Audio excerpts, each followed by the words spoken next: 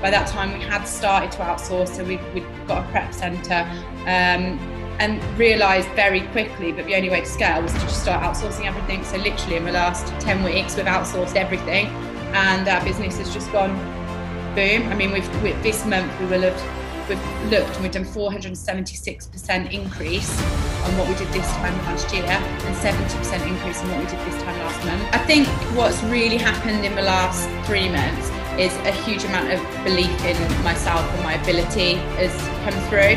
So from that now, all of these other business ideas have come up, and there just seems to be opportunities presenting themselves left, right and centre. And I'm just starting to say yes and then work out the details afterwards, which is really exciting.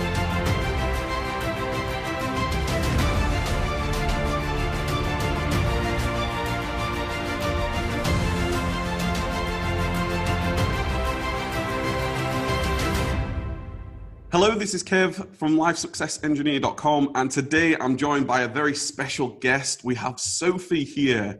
She's been an Amazon seller for approximately 17 months at this point. She's done over £300,000 in revenue, and this month is going to be an amazing month, going up towards 70,000 in 1 month. So I'm super excited to meet Sophie and share Sophie's story, what she's been up to over the last sort of 18 to 17 months, 18 months. And we'll dig down to who Sophie is. So welcome, Sophie. Awesome. Thanks, Kev. Very excited to be here with you. I'm super excited for you to be here. So for somebody who is just watching this for the first time, who's Sophie? How did you get into Amazon? What is it that you do? Just give somebody just a bit of a general idea of who you are. Okay, awesome. So as Kev said, I'm Sophie. I'm actually in a partnership with my mom, Penny. So normally it's Sophie and Penny. I'm the Sophie part of that, but she's in London Christmas shopping today instead. So I had quite a good career previously to having my son. I worked in a property investment company as the head of sales, so lots of bonuses and commissions. I was very financially driven. I was generating over sort of 3 million income for that company just myself before I added my team values to it. And then I left that business in January 2018, went on maternity leave and had my first child, George, in February 2018. And I knew I didn't really want to go back, but I loved the money side and just having financial freedom to make whatever choices. But obviously it came at a price as well of 25 days or whatever holiday a year, and having to be at work when someone else told you to and run by their schedule. And having George really emphasised to me that that wasn't what I wanted to do going forward. I wasn't entirely sure what I wanted to do, so I looked at maybe getting into property sourcing and deal packaging, and decided quite early on that wasn't for me. And when George was about 10 weeks old, maybe 8 weeks old, my mum came over. She knew I'd been looking for an opportunity, and her friend had actually done a webinar because she did online arbitrage. So my mum came and said, look, this sounds crazy, but I think it could work. And I was like, well, that can't work. Surely if you can buy stuff at one price and sell it higher on Amazon, everyone would be doing it. And, you know, like, it doesn't make sense. Amazon, you get stuff cheap. How could you ever find enough deals to make it work? And I was a bit of a naysayer, but I thought, I've got nothing else right now and I'm looking for an opportunity, so we'll give it a try. So we did. We started just with RA, you know, going out to the shops with our scanner, looking particularly in Smith's, daunted by everything, walking back out, going to the Costa next door. All the time we got like a newborn baby with us, and started very slowly to build up some confidence, bought some stock, took 4 weeks before we shipped 1 box in, got it into Amazon, made, I think, I remember I was in Portugal with my husband, and by this time George was 5 months old, and we made 4 sales. And it was £44 in total. And I thought we'd win the lottery. I said, Sam, let's go for a lobster dinner. We went out and had a lobster dinner in Porto because I'd done 4 sales. I was like, this is it, Rodney. We're going to be millionaires. And then obviously the RA side grew. We were packing loads of boxes. Got the baby. Our house had turned into like a toy shop last Q4. And I started to realise that the next ceiling was looking at how we scale this. So that's when we moved into OA. So moved into OA a lot more the first quarter of this year. And then we were still getting everything sent to our house. So then we'd moved up to about 150 units a week that we were shipping in as we approached Q2. And by Q3, I was starting to feel a bit disheartened, really. I was feeling like we were putting loads of work in. I just hired my first sourcing assistant. I had loads of trouble with sourcing assistants. It's another story entirely. And I just thought, I can't seem to manage to get a sourcing assistant. I've got this stock coming through my house. I'm up until 2 o'clock in the morning packing it, up at 6 o'clock in the morning with the baby. And then started to have things fall into place. Met you in September, so right at the end of Q3. By that time, we had started to outsource, so we'd got a prep centre, and realised very quickly that the only way to scale was to just start outsourcing everything. So literally in the last 10 weeks, we've outsourced everything, and our business has just gone boom. I mean, this month we've looked and we've done 476% increase on what we did this time last year, and 70% increase on what we did this time last month.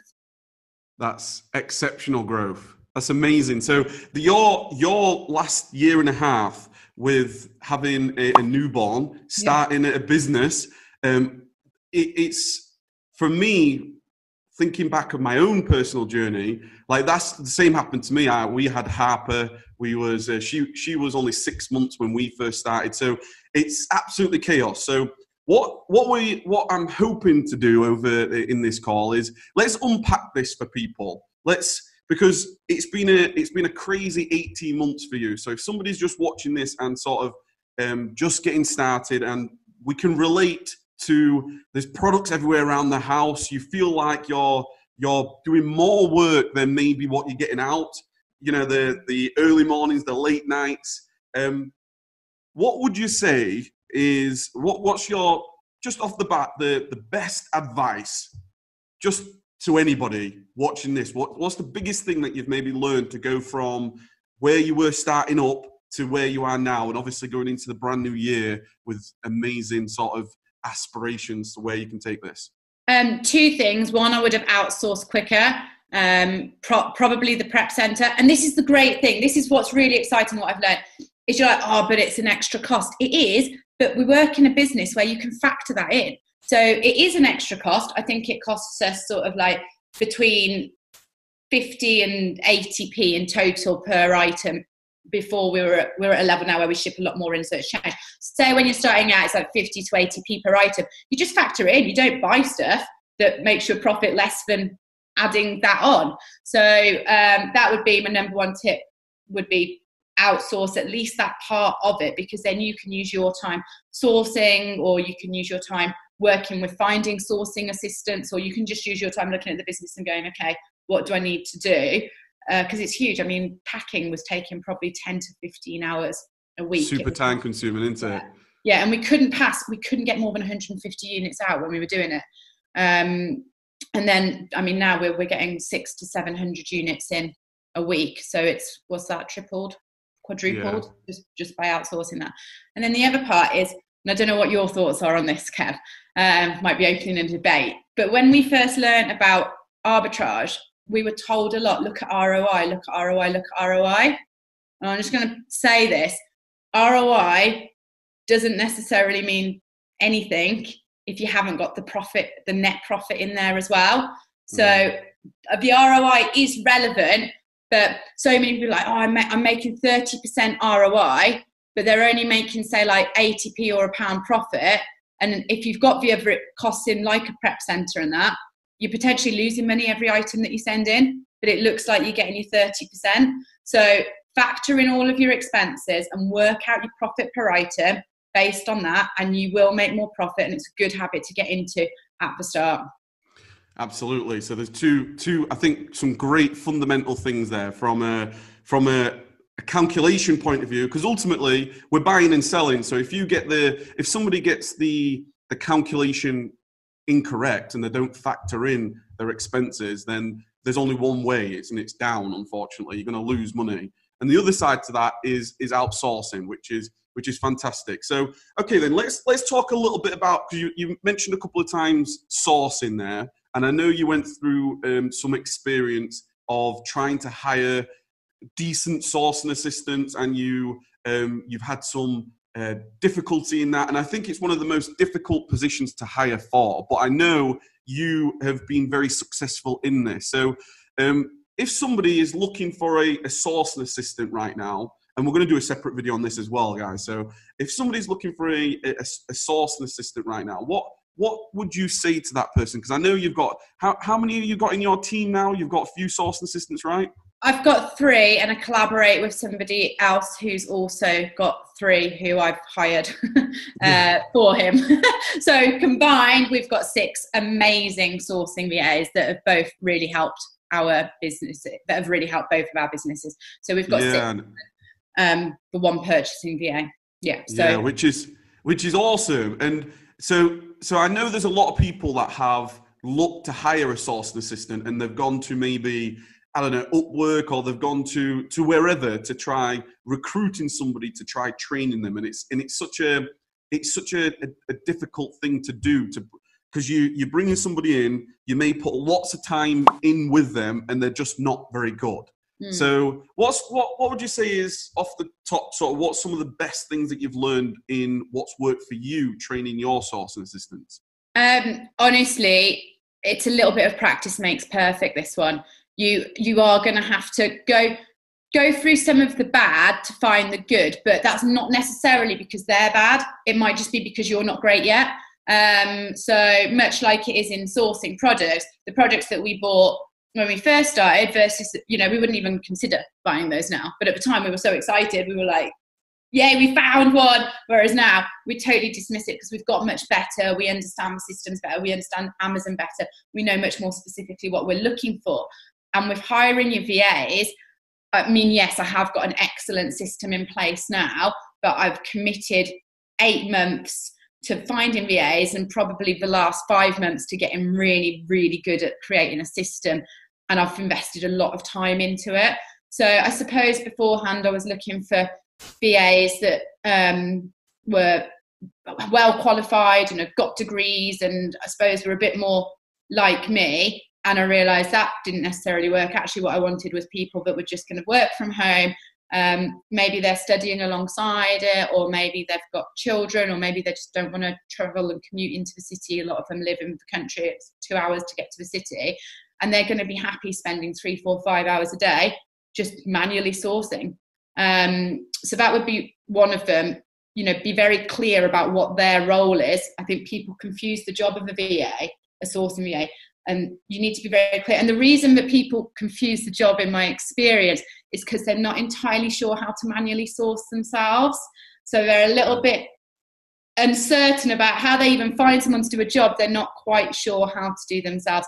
So I guess my number 1 tip would be spend a bit of time, put some time aside to learn how to manually source yourself. It is a system. If you don't know what it is, reach out and ask people that do.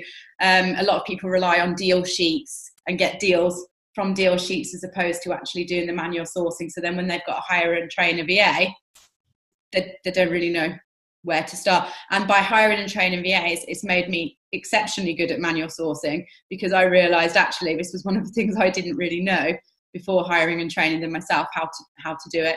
So think about who you're looking for. Think about what you actually want them to do, what their day would look like, what their role would be. And if you don't know the answers to that, live the life of a sourcing VA yourself for a little bit before hiring and training one would probably be the top tips.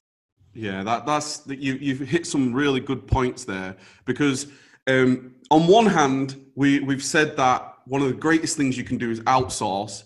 So what that does, and I know a lot of people, and I certainly do promote outsourcing and systemizing your business, but the negative side to that is you may just think by outsourcing sourcing, you're just like, oh, well, your business should just grow. But if you're not in sourcing yourself, if you've not experienced it and you don't know exactly how to manually source to the best you possibly can yourself, then how can you correctly train an assistant to do that? So I think you made a good point there, because I mean, for myself, it's maybe one of the reasons, like for me, I was only manually sourcing myself for like 6 to 8 weeks, which that was like 5 to 7 weeks too long, in my opinion. It's brutal. I know it's a brutal thing to do, but you know, I think you really made a good point. If somebody really wants to get good at sourcing or training sourcing assistants, is go through the blood, sweat, and massive action tears, as I like. Put the hours in, get your system down, and then you can easily train, which sounds like exactly what you've done. Yeah, precisely. I get a lot of people that people I'm working with now, business owners, and they say, "Oh, I had a great VA. So, you know, like she was available at all times and I could always contact her, whether it was 4 a.m. in the Philippines or whatever, but she just really struggled with consistency in finding deals." And I'm like, that's not a great VA. A great VA, you don't want necessarily to have them speaking to you all the time. You just want them to give you 10 good deals a day. And again, another reason that happens, you know, then the conversation goes, and she had authority to source in all categories across Amazon. Well, to a VA, that's like the worst type of, you think, oh, it's better, there's loads, then there's, you know, it's limitless. For a VA, that's the worst thing. Another thing that we've learned is, like I said to begin with, just be really specific. 1 VA per category, ideally. Give them specific KPIs. But again, if you're not doing this yourself, and if you haven't done it yourself, you're probably not going to know what I'm even talking about right now, let alone how to tell them how to do it. Yeah, and I've got a quick story which emphasizes this point, but it's not related to Amazon. So when Theo was about, I think he was about 4 years old, and we walked into Toys R Us. Do you remember them? Toys R Us. And they're making a comeback.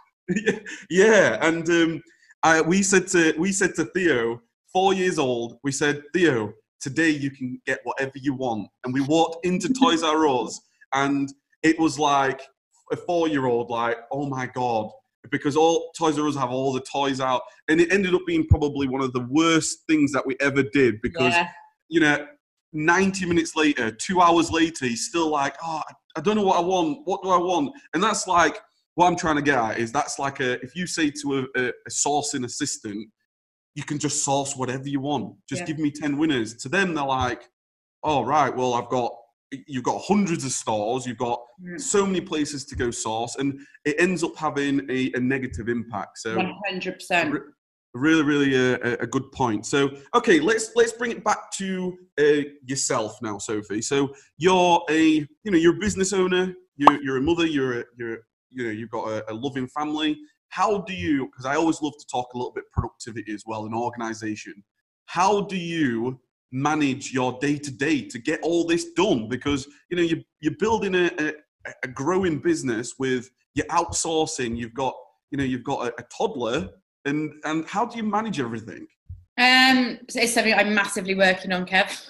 Massively working on. And I don't know if you remember when we were at dinner a couple of weeks ago after the massive success day, and you were talking about Netflix, and I was like, what are you talking about? You watch TV? I was like, how do you watch TV? And you actually said it's really important. So I'm pleased to say since then, I've actually watched a series on Netflix with my husband, and he's very pleased about that as well, because I wasn't balancing things really. So this is my secret weapon.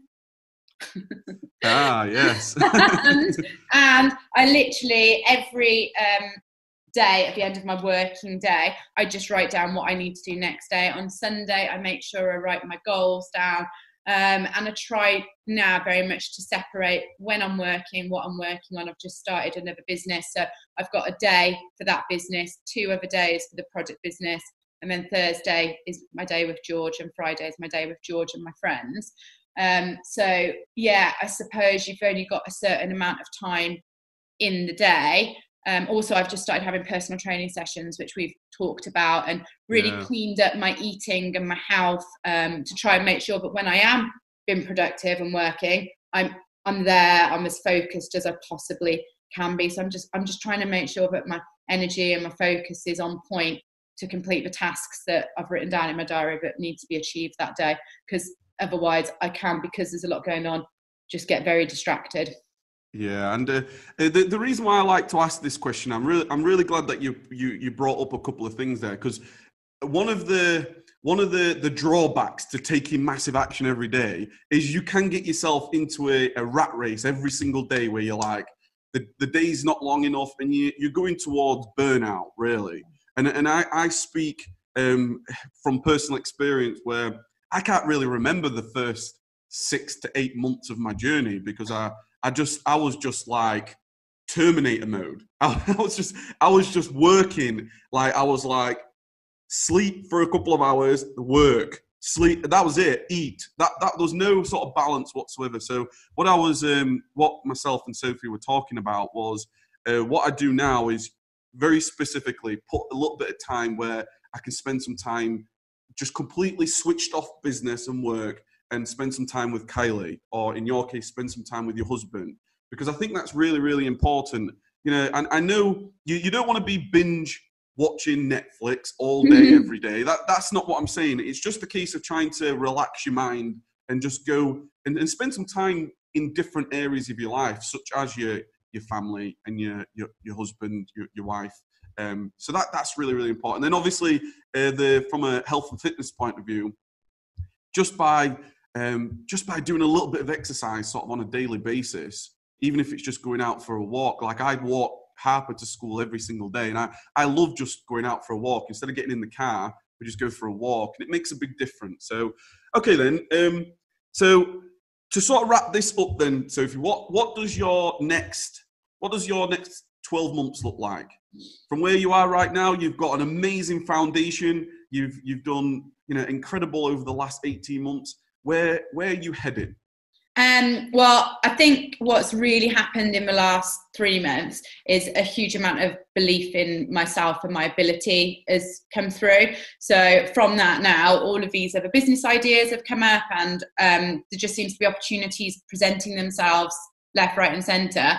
And I'm just starting to say yes and then work out the details afterwards, which is really exciting, instead of having such a specific and structured plan.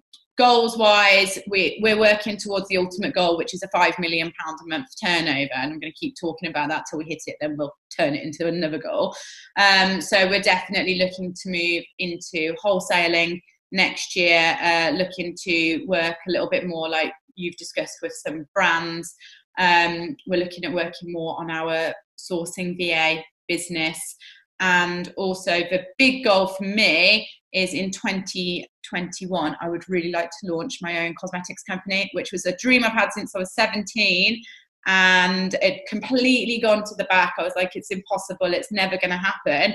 And literally in the last couple of months, I've started to think, actually, isn't that kind of like launching a PL and learning about other social media platforms? So launching it with Amazon, looking at Instagram. I don't know how it's going to work yet, but that's something. But towards the end of this year, I want to be setting up for next year. So I just want to learn as much as I possibly can this year, hit loads more challenges, break through them, become a stronger person.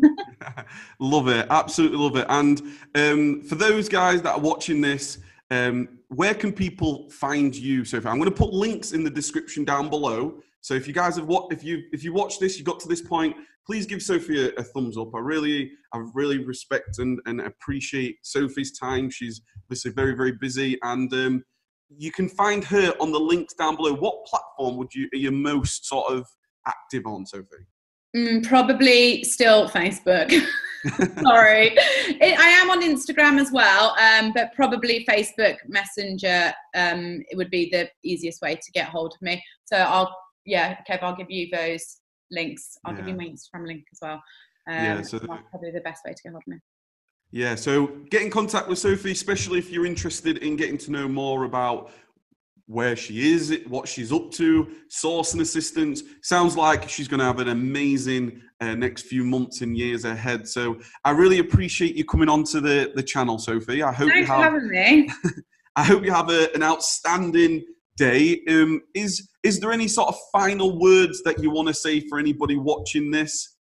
Yeah, just crack on. Honestly, like, I've got a friend, one of my best friends, he's just joined, I hope he's watching this actually, he's just joined Kev's Facebook group. This is like months after me going on about it. And he saw me start this journey 17 months ago, and he was interested, but he didn't really take any action. And he's watched all the videos. I've not really watched any videos, but he's watched all of the videos. He can tell you everything about it, but he hasn't bought an item yet. He's just about setting up his account. He's 17 months on. I haven't watched that many videos. I've watched some videos I needed to that was relevant, and I've got out and I've contacted people that are doing well. I've said, what are you doing? How are you doing it? You know, teach me. We've taken on mentoring courses from people that are doing better than us so that we can follow in their footsteps and everything. But just, as Kevin said, just get on with it. Just take some action. Don't overanalyze it. You're going to make some mistakes, but for every mistake you're going to make, you're going to learn tons. So just get going. Just get started. Absolutely love it. So great advice. It's all about the massive action, and hence why I say it every single time. So thanks very much for watching. Really appreciate you watching. And until next time, have an outstanding day. Bye-bye. See ya.